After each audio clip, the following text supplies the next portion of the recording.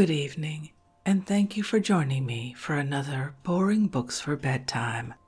I hope tonight's selection provides all the boredom your busy brain needs to quiet down and let you get some sleep. Before we begin, I'd like to give a special shout out of thanks to some new members of our Patreon family: Megan Ann, Trisha, Lucy, Kurt, Spencer, and Erin. Thank you all so much for supporting this podcast. By becoming members of Patreon, you help us cover the costs of recording, production, and distribution while keeping us 100% listener-supported and ad-free for everyone, and it's very much appreciated.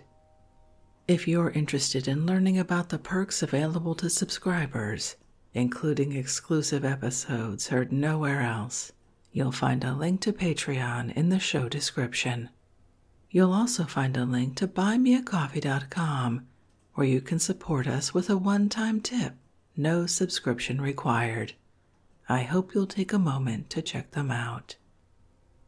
Now, let's read and relax. Find a comfortable spot. Adjust your volume. Take a nice deep breath in. Let it out slowly. And off we go.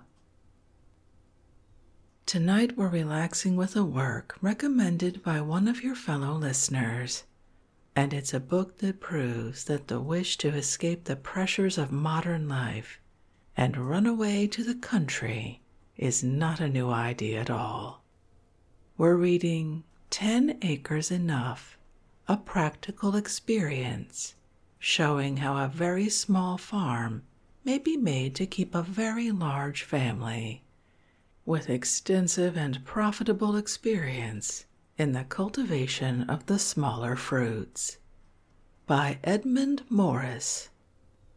8th edition, published in 1866 by James Miller, New York City, and entered according to Act of Congress in the year 1864 by James Miller in the Clerk's Office of the District Court of the United States for the Southern District of New York. Let's begin. Preface. The man who feeds his cattle on 1,000 hills may possibly see the title of this little volume paraded through the newspapers, but the chances are that he will never think it worthwhile to look into the volume itself. The owner of 100 acres will scarcely step out of his way to purchase or to borrow it, while the lord of every smaller farm will be sure it is not intended for him. Few persons belonging to these several classes have been educated to believe 10 acres enough. Born to greater ambition, they have aimed higher and grasped at more, sometimes wisely, sometimes not. Many of these are now owning or cultivating more land than their heads or purses enable them to manage properly. Had their ambition been moderate and their ideas more practical, their labor would be better rewarded, and this book, without doubt, would have found more readers. The mistaken ambition for owning twice as much land as one can thoroughly manure or profitably cultivate is the great agricultural sin of this country. Those who commit it by beginning wrong too frequently continue wrong. Owning many acres is the sole idea. High cultivation of a small tract is one of which they have little knowledge. Too many in these several classes think they know enough. They measure a man's knowledge by the number of his acres. Hence, in their eyes, the owner of a plot so humble as mine must know so little as to be unable to teach them anything new. Happily, It is not for these that I write, and hence it would be unreasonable to expect them to become readers. I write more particularly for those who have not been brought up as farmers, for that numerous body of patient toilers in city, town, and village, who, like myself, have struggled on from year to year, anxious to break away from the bondage of the desk, the counter, or the workshop, to realize in the country even a moderate income, so that it be a sure one. Many such are constantly looking round in this direction for something which, with less mental toil and anxiety, will provide a maintenance for a growing family and afford a refuge for advancing age, some safe and quiet harbor, sheltered from the constantly recurring monetary and political convulsions which in this country so suddenly reduce men to poverty. But these inquirers find no experienced pioneers to lead the way, and they turn back upon themselves, too fearful to go forward alone. Books of personal experience like this are rare. This is written for the information of the class referred to, for men not only willing but anxious to learn. Once in the same predicament myself, I know their longings, their deficiencies, and the steps they ought to take. Hence, in seeking to make myself fully understood, some may think that I have been unnecessarily minute. But in setting forth my own crudities, I do but save others from repeating them. Yet with all this amplification, my little contribution will occasion no crowding, even upon a bookshelf which may be already filled. I am too new a farmer to be the originator of all the ideas which are here set forth. Some, which seem to be appropriate to the topic in hand, have been incorporated with the argument as it progressed, while in some instances even the language of writers whose names were unknown to me has also been adopted. 10 Acres Enough. Chapter 1. City Experiences, Moderate Expectations. My life, up to the age of 40, has been spent in my native city of Philadelphia. Like thousands of others before me, I began the world without a dollar, and with very few friends in a condition to assist me. Having saved a few $100s by dint of close application to business and avoiding taverns, oyster houses, theaters, and fashionable tailors, I married and went into business the same year. These two contemporaneous drafts upon my little capital proving heavier than I expected, they soon used it up, leaving me thereafter greatly straitened for means. It is true my business kept me, but as it was constantly expanding, and was of such a nature that a large proportion of my annual gain was necessarily invested in tools, fixtures, and machinery, I was nearly always short of ready cash to carry on my operations with comfort. At certain times also it ceased to be profitable. The crisis of 1837 nearly ruined me, and I was kept struggling along during the 5 succeeding years of hard times, until the revival of 1842 came round. Previous to this crisis, necessity had driven me to the banks for discounts, one of the sore evils of doing business upon insufficient capital. As is always the case with these institutions, they compelled me to return the borrowed money at the very time it was least convenient for me to do so. They needed it as urgently as myself, but to refund them, I was compelled to borrow elsewhere, and that too at excessive rates of interest, thus increasing the burden while laboring to shake it off. Thousands have gone through the same unhappy experience and been crushed by the load. Such can anticipate my trials and privations. Yet I was not insolvent. My property had cost me far more than I owed, yet if offered for sale at a time when the whole community seemed to want money only, no one could have been found to give cost. I could not use it as the basis of a loan, neither could I part with it without abandoning my business. Hence I struggled on through that exhausting crisis, haunted by perpetual fears of being dishonored at the bank, lying down at night not to peaceful slumber, but to dream of fresh expedients to preserve my credit for tomorrow. I have sometimes thought that the pecuniary cares of that struggle were severe enough to have shortened my life, had they been much longer protracted. Besides the mental anxieties they occasioned, they compelled a pinching economy in my family.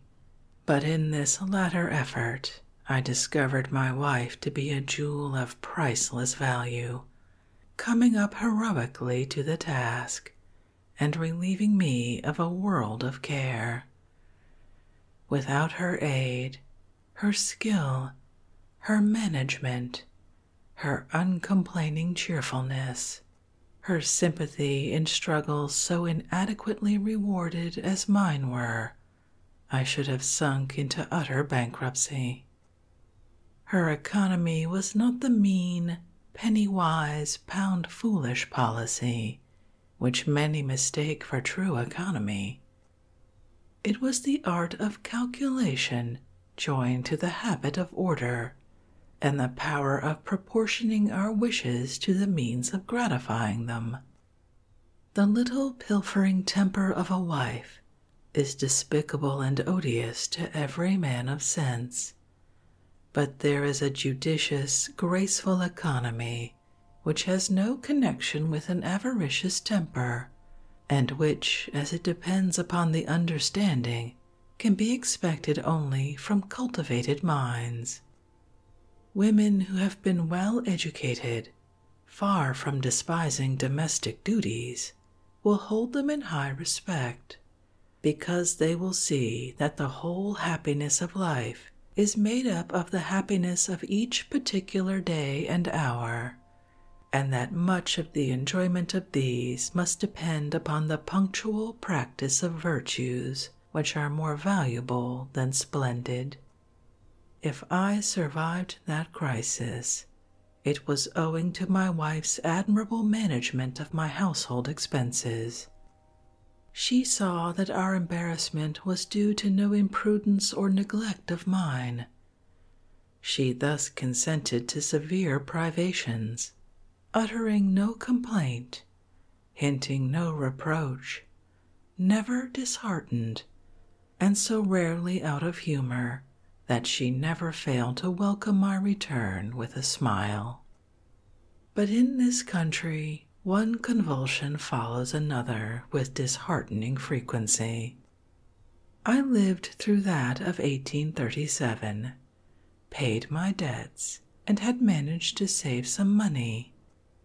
My wife's system of economy had been so long adhered to that in the end it became to some extent habitual to her, and she still continued to practice great frugality. I became insensibly accustomed to it myself. Children were multiplying around us, and we thought our skies had brightened for all future time. When in difficulty, we had often debated the propriety of quitting the city and its terrible business trials, and settling on a few acres in the country where we could raise our own food and spend the remainder of our days in cultivating ground which would be sure to yield us at least a respectable subsistence. We had no longing for excessive wealth, a mere competency, though earned by daily toil, so that it was reasonably sure and free from the drag of continued indebtedness to others, was all we coveted. I had always loved the country, but my wife preferred the city.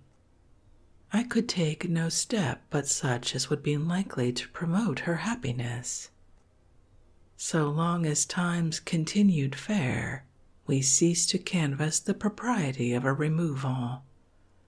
We had children to educate, and to her the city seemed the best and most convenient place for qualifying them for future usefulness. Then most of our relations resided near us. Our habits were eminently social. We had made numerous friends, and among our neighbors there had turned up many valuable families. We felt even the thought of breaking away from all these cordial ties to be a trying one, but the refuge of a removal to the country had taken strong hold of my mind. Indeed, it may be said that I was born with a passion for living on a farm. It was fixed and strengthened by my long experience of the business vicissitudes of city life. For many years I had been a constant subscriber for several agricultural journals, whose contents I read as carefully as I did those of the daily papers. My wife also, being a great reader, came in time to study them almost as attentively. Everything I saw in them only tended to confirm my longing for the country, while they gave definite views of what kind of farming I was fit for. In fact, they educated me for the position before I assumed it. I am sure they exercised a powerful influence in removing most of my wife's objections to living in the country. I studied their contents as carefully as did the writers who prepared them. I watched the reports of crops, of experiments, and of profits.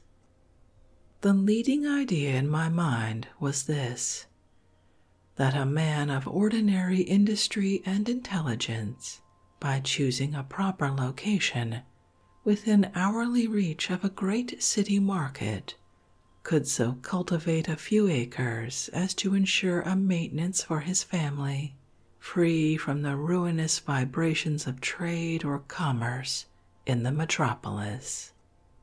All my reading served to convince me of its soundness. I did not assume that he could get rich on the few acres which I ever expected to owe, but I felt assured that he could place himself above want. I knew that his peace of mind would be sure. With me, this was dearer than all. My reading had satisfied me that such a man would find 10 acres enough, and these I could certainly command. As I did not contemplate undertaking the management of a large grain farm, so my studies did not run in that direction. Yet I read everything that came before me in relation to such, and not without profit. But I graduated my views to my means, and so noted with the utmost care the experiences of the small cultivators who farmed 5 to 10 acres thoroughly. I noted their failures as watchfully as their successes, knowing that the former were to be avoided as the latter were to be imitated. As opportunity offered, I made repeated excursions year after year in every direction around Philadelphia, visiting the small farmers or truckers who supplied the city market with fruit and vegetables, examining, inquiring, and treasuring up all that I saw and heard. The fund of knowledge thus acquired was not only prodigious, but it has been of lasting value to me in my subsequent operations. I found multitudes of truckers who were raising large families on 5 acres of ground, while others owning only 30 acres had become rich. On most of these numerous excursions, I was careful to have my wife with me. I wanted her to see and hear for herself, and by convincing her judgment, to overcome her evidently diminishing reluctance to leaving the city. My uniform consideration for her comfort at last secured the object I had in view. She saw so many homes in which a quiet abundance was found, so many contented men and women, so many robust and bouncing children, that long before I was ready to leave the city, she was quite impatient to be gone. Chapter 2. Practical Views. Safety of Investments in Land. There was not a particle of romance in my aspirations for a farm. Neither had I formed a single visionary theory which was there to be tested. My notions were all sober and prosaic. I had struggled all my life for dollars, because abundance of them produces pecuniary comfort, and the change to country life was to be, in reality, a mere continuation of the struggle, but lightened by the assurance that if the dollars thus to be acquired were fewer in number, the certainty of earning enough of them was likely to be greater.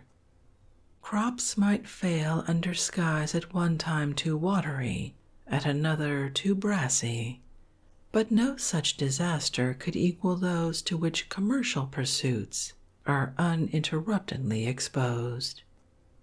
They have brassy skies above them as well as farmers. For nearly 20 years, I had been hampered with having notes of my own or of other parties to pay, but of all the farmers I had visited, only one had ever given a note, and he had made a vow never to give another. My wife was shrewd enough to observe and remark on this fact at the time. It was so different from my own experience. She admitted there must be some satisfaction in carrying on a business which did not require the giving of notes. Looking at the matter of removal to the country in a practical light, I found that in the city I was paying $300 per annum rent for a dwelling house. It was the interest of $5,000, yet it afforded nothing but a shelter for my family. I might continue to pay that rent for 50 years without, at the end of that time, having acquired the ownership of either a stone upon the chimney or a shingle in the roof. If the house rose in value, the rise would be to the owner's benefit, not to mine. It would really be injurious to me, as the rise would lead him to demand an increase of his rent. But put the value of the house into a farm, or even the half of it. The farm would have a dwelling house upon it, in which my family would find as good a shelter, while the land, if cultivated as industriously as I had always cultivated business, would belie the flood of evidence I had been studying for many years, if it failed to yield to my efforts the returns which it was manifestly returning to others. We could live contentedly on $1,000 a year, and here we should have no landlord to pay. My wife, in pinching times, had financiered us through the year on several hundred less. I confess to having lived as well on the diminished rations as I wanted to. Indeed, until one tries it for himself, it is incredible what dignity there is in an old hat, what virtue in a time-worn coat, and how savory the dinner table can be made without sirloin steaks or cranberry tarts. Thus, let it be remembered, my views and aspirations had no tinge of extravagance. My rule was moderation. The tortures of a city struggle without capital had sobered me down to being contented with a bare competency. I might fail in some particulars at the outset from ignorance, but I was in the prime of life, strong, active, industrious, and tractable, and what I did not know I could soon learn from others, for farmers have no secrets. Then I had seen too much of the uncertainty of banks and stocks and ledger accounts and promissory notes to be willing to invest anything in either as a permanency. At best they are fluctuating and uncertain, up today and down tomorrow. My great preference had always been for land. More than once had I seen the values of all city property, improved and unimproved, apparently disappear. Lots without purchasers and houses without tenants, the community so poor and panic-stricken that real estate became the merest drug. Yesterday the collapse was caused by the destruction of the National Bank. Today it is the tariff. Sheriffs played havoc with houses and lands encumbered by mortgages, and lawyers fattened on the rich harvest of fees inaugurated by a bankrupt law. But those who, undismayed by the wreck around them, courageously held on to land, came through in safety. The storm, having run its course and exhausted its wrath, gave place to skies commercially serene, and real estate swung back with an irrepressible momentum to its former value, only to keep on advancing to one even greater. I became convinced that safety lay in the ownership of land. In all my inquiries, both before leaving the city as well as since, I rarely heard of a farmer becoming insolvent.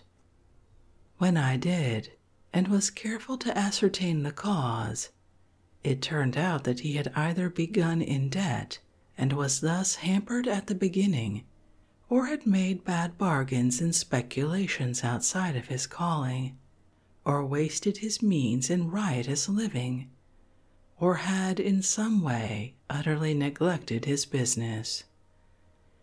If not made rich by heavy crops, I could find none who had been made poor by bad ones. The reader may look back on every monetary convulsion he may be able to remember, and he will find that in all of them the agricultural community came through with less disaster than any other interest. Wheat grows and corn ripens, though all the banks in the world may break, for seed time and harvest is one of the divine promises to man, never to be broken because of its divine origin. They grew and ripened before banks were invented, and will continue to do so when banks and railroad bonds shall have become obsolete. Moreover, the earthly fund for whose acquisition we are all striving, we naturally desire to make a permanent one. As we have worked for it, so we trust that it will work for us and our children. Its value, whatever that may be, depends on its perpetuity, the continuance of its existence.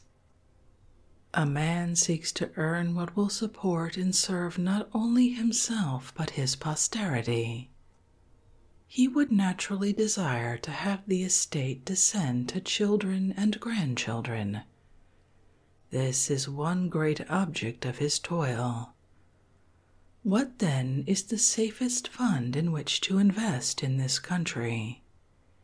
What is the only fund which the experience of the last 50 years has shown, with very few exceptions, would be absolutely safe as a provision for heirs?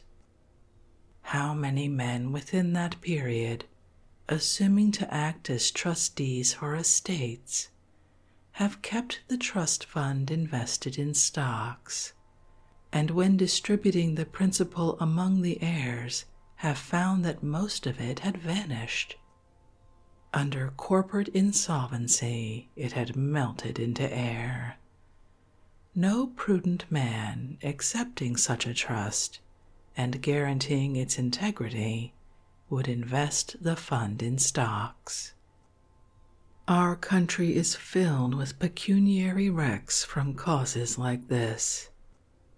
Thousands trust themselves during their lifetime to manage this description of property, confident of their caution and sagacity.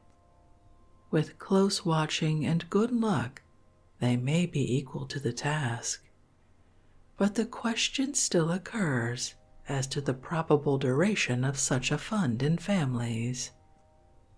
What is its safety when invested in the current stocks of the country? And next, what is its safety in the hands of heirs?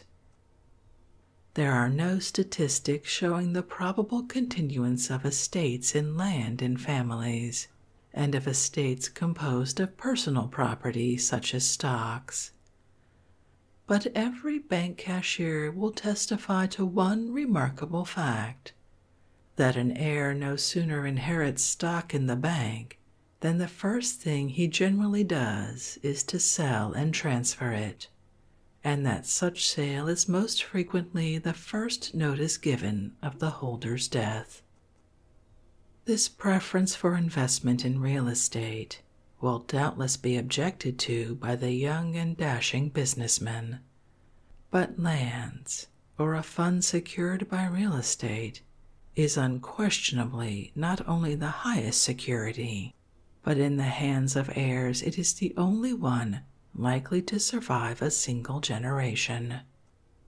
Hence the wisdom of the common law, which neither permits the guardian to sell the lands of his ward, nor even the court in its discretion to grant authority for their sale, except upon sufficient grounds shown, as a necessity for raising a fund for the support and education of the ward. Even a Lord Chancellor can only touch so sacred a fund for this or similar reasons. The common law is wise on this subject, as on most others. It is thus the experience and observation of mankind that such a fund is the safest, and hence the provisions of the law. Those, therefore, who acquire personal property acquire only what will last about a generation, longer or shorter. Such property is quickly converted into money. It perishes and is gone. But land is hedged round with numerous guards, which protect it from hasty spoliation. It is not so easily transferred. It is not so secretly transferred. The law enjoins deliberate formalities before it can be alienated, and often the consent of various parties is necessary. When all other guards give way, early memories of parental attachment to these ancestral acres, or tender reminiscences of childhood, will come in to stay the spoliation of the homestead, and make even the prodigal pause before giving up this portion of his inheritance. Throughout Europe, a passion to become the owner of land is universal, while the difficulty of gratifying it is infinitely greater than with us. It is there enormously dear. Here it is absurdly cheap. It is from this universal passion that the vast annual immigration to this country derives its mighty impulse. As it reaches our shores, it spreads itself over the country in search of cheap land. Many of the most flourishing Western states have been built up by the astonishing influx of immigrants. In England, every landowner is prompt to secure every freehold near him, be it large or small, as it comes into market. Hence, the number of freeholders in that country is annually diminishing by this process of absorption. This European passion for acquiring land is strangely contrasted with the American passion for parting with it. Chapter 3. Resolve to go. Escape from business. Choosing a location. The last 30 years have been prolific of great pecuniary convulsions. I need not recapitulate them here, as too many of them are yet dark spots on the memory of some who will read this. Their frequency, as well as their recurrence at shorter intervals than at the beginning of the century, are among their most remarkable features, baffling the calculations of older heads and confounding those of younger ones. As the century advanced, these convulsions increased in number and violence. The whole business horizon seemed full of coming storms, which burst successively with desolating severity, not only on merchants and manufacturers, but on others who had long before retired from business. No one could foresee this state of things. I will not stop to argue causes, but confine myself to facts which none will care to contradict. These disasters made beggars of thousands in every branch of business, and spread discouragement over every community. I passed through several of them, striving and struggling, and oppressed beyond all power of description. How many more the community was to encounter, I did not know, but I conceived it the part of prudence to place myself beyond the circle of their influence before I also had been prostrated. In spite of the losses thus encountered, I had been saving something annually for several years, when the stricture of 1854 came on, premonitory of the tremendous crash of 1857. Most unfortunately for my comfort, that stricture seemed to fall with peculiar severity on a class of dealers largely indebted to me. Many of them became embarrassed and failed to pay me at the time, while to this day some of them are still my debtors. My old experiences of raising money revived, and to some extent I was compelled to go through the humiliations of similar periods. But the stricture was of brief duration, and I closed the year in far better condition than I had anticipated. But the trials of that incipient crisis determined me to abandon the city. I found that by realizing all I then possessed, I could command means enough to purchase 10 to 20 acres, and I had grown nervous and apprehensive of the future. While possessed of a little, I resolved to make that little sure by investing it in land. I had worked for the landlord long enough. My excellent wife was now entirely willing to make the change, and our 6 children clapped their hands with joy when they heard that father was going to live in the country. I had long determined in my mind what sort of farming was likely to prove profitable enough to keep us with comfort, and that was the raising of small fruits for the city markets. my attention had always been particularly directed to the berries. Some strawberries I had raised in my city garden with prodigious success. My friends, when they heard of my project, expressed fears that the market would soon be glutted, not exactly by the crops which I was to raise, but they could not exactly answer how. They confessed that they were extremely fond of berries, and that at no time in the season could they afford to eat enough, a confession which seemed to explode all apprehension of the market being overstocked. But my wife and myself had both examined the hucksters who called at the door with small fruits, as to the monstrous prices they demanded, and had begged them if ever a glut occurred, that they would call and let us know. But none had ever called with such information. It was the same thing with those who occupied stalls in the various city markets. They rarely had a surplus left unsold, and their prices were always high. A glut of fruit was a thing almost unknown to them. It was a safe presumption that the market would not be depressed by the quantity that I might raise. But here let me say something by way of parenthesis, touching this common idea of the danger of overstocking the fruit market of a great city. It is a curious fact that this idea is entertained only by those who are not fruit growers. The latter never harbored it. Their whole experience runs the other way. They know it to be a gross absurdity.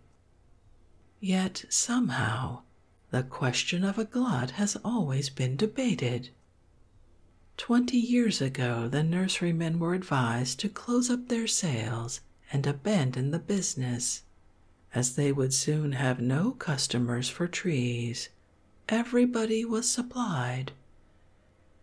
But trees have continued to be planted from that day to this, and where hundreds were sold 20 years ago, thousands are disposed of now.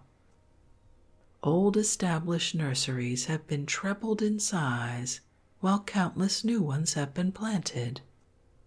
The nursery business has grown to a magnitude truly gigantic, because the market for fruit has been annually growing larger, and no business enlarges itself unless it has proved to be profitable. The market cannot be glutted with good fruit. The multiplication of mouths to consume it is far more rapid than the increase of any supply that growers can effect. Within 10 years, the masses have had a slight taste of choice fruits, and but little more. Indulgence has only served to whet their appetites. The more of them there is offered in the market, the more will there be consumed.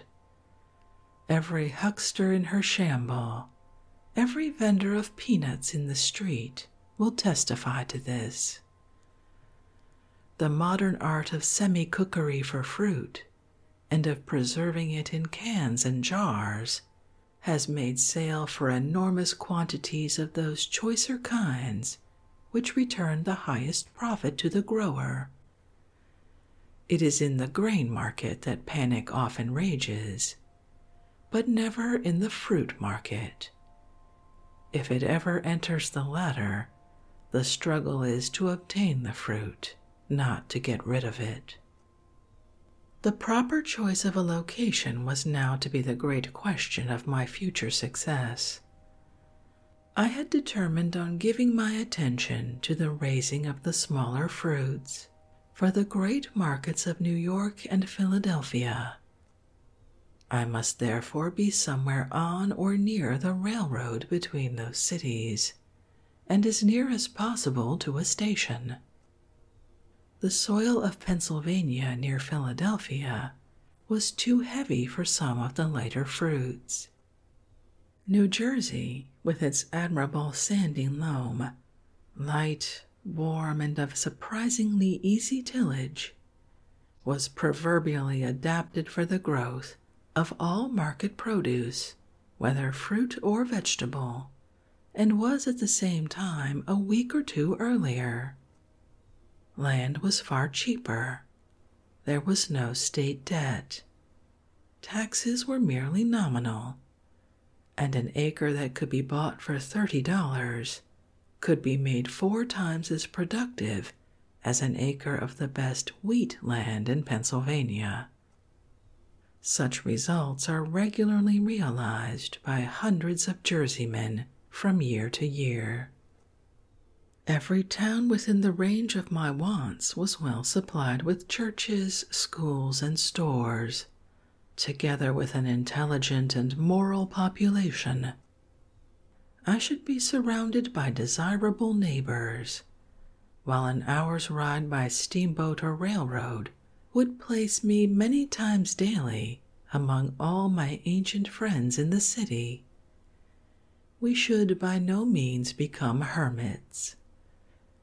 I knew the country so well from my numerous visits among the fruit growers when in search of information as to anticipate but little difficulty in finding the proper location. By the mere accident of a slight revival in business in the early part of 1855, a party came along who was thus induced to purchase my stock and machinery.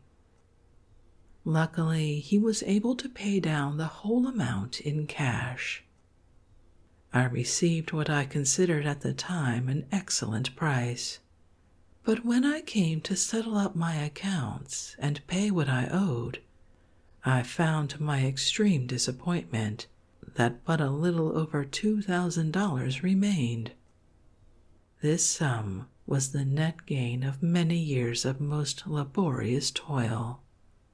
Was it possible for farming to be a worse business than this? I had made 10 times as much, but my losses had been terrible. This, with my personal credit, was all the surplus I had saved. I remember now that when thus discovering myself to be worth so little, I half regretted having given up my business for what then appeared to me so inadequate a sum. When selling, I was jubilant and thankful. When settled up, I was full of regret. I ought to have had more. So difficult is it for the human mind to be satisfied with that which is really best. But I little knew what the future was to bring forth, and how soon my want of thankfulness was to be changed into the profoundest conviction that I had providentially escaped from total ruin and come out comparatively rich. I had made myself snug upon my little farm when the tornado of 1857 toppled my former establishment into utter ruin. My successor was made a bankrupt, and his business was destroyed, leaving him overwhelmed with debt. He had lost all, while I had saved all. Had I not sold when I did and secured what the sale yielded me, I too should have been among the wrecks of that terrific visitation. But I heard its warring in the quiet of my little farmhouse, where it brought me neither anxiety nor loss. My position was like that of one sitting peacefully by his wintry fireside, gazing on the thick storm without, and listening to the patter of the snowflakes as the tempest drove them angrily against the window pane, while all within was calm and genial. Instead of regrets for what I had failed to grasp, my heart overflowed with thankfulness for the comparative abundance that remained to me. My peace of mind was perfect. The unspeakable satisfaction was felt of being out of business, out of debt, out of danger, not rich, but possessed of enough. the thoughtful reader may well believe that subsequent disturbances, rebellion, war, and even a more widespread bankruptcy, from all which my humble position made me secure, have only served to intensify my gratitude to that divine providence which so mercifully shaped my ways. And with that hopeful conclusion to Chapter 3, I think we'll end this evening's reading from 10 Acres Enough by Edmund Morris. I don't know about you, but that fantasy of a simple country life enters my mind from time to time, even though I know it's ridiculous. And I look forward to reading more about Mr. Morris's experiences. If you'd like to read this work for yourself, as always, you'll find a link to a free ebook from Project Gutenberg in the show description.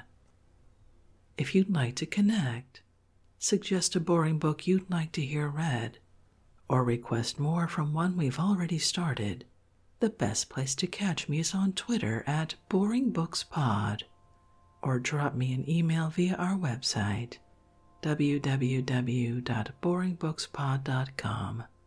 It's always a pleasure to hear from you. Thank you so much for joining me for this evening's reading. Until our next boring book, good night.